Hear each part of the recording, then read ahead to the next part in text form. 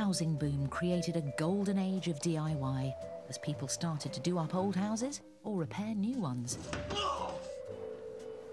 Our men soon set about knocking down walls and knocking up odd shelves and tables. And which was the channel to give you loads of practical, no-nonsense advice in full 625 line colour? Well, if a programme is fun, it can't be worthy. Educational programmes have got to be dull. And some of them, I'm afraid, definitely were.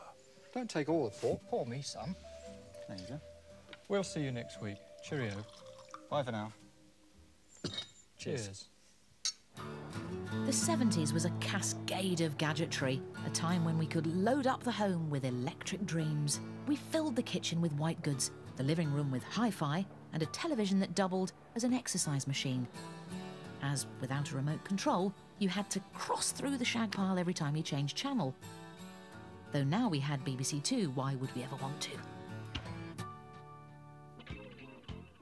In just 10 years, the house had changed beyond recognition. It should mean that we're free to decide for ourselves the sort of objects we want to live with at home. But it isn't quite true. For one thing, our choice is limited to what the manufacturers choose to offer us. Take these two toasters, for instance. One is on the market, the other is a prototype and isn't available. At first glance, I like that. I like plain things. Which toaster do you prefer from these two? The black one, without a shadow of a doubt, the black one. Why? Well, look at my clothes, I'm wearing black, I like black. What do you think of the black one? Well, it looks like a camera to me.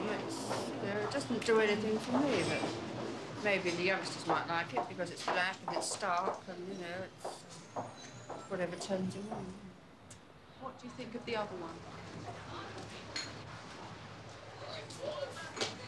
Well, it's all right, a bit gaudy, isn't it? So, among the people we spoke to, the black toaster seemed to be preferred by the majority, but the manufacturers never produced it. They didn't think it would appeal to popular taste. In the 70s, the supermarkets were the best thing since sliced bread. If sliced bread is a good thing, that is. Good morning, shoppers. May I take this opportunity to welcome you.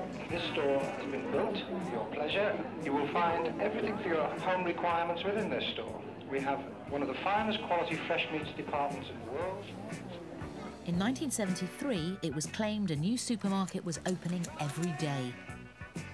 Food, the most important item in the home, was becoming the kingdom of the major brands. Supermarkets were hot news. They were glamorous places. They were big. You had this trolley to push. You were in charge. And convenience food was all the rage. Quick, easy meals for the busy housewife, now juggling the twin demands of home and work. If you were working very long hours and you had very few ingredients to source from, it was fault-free. You knew what to do. They fed into a sort of basic British disinterest in food. They wanted to do it quickly. They wanted convenience. They didn't want to bother with going to the butcher, the baker, and everything else. And that was because we have never been well educated about food. It's not what we spend our money on. In the early 70s, BBC Two examined our daily bread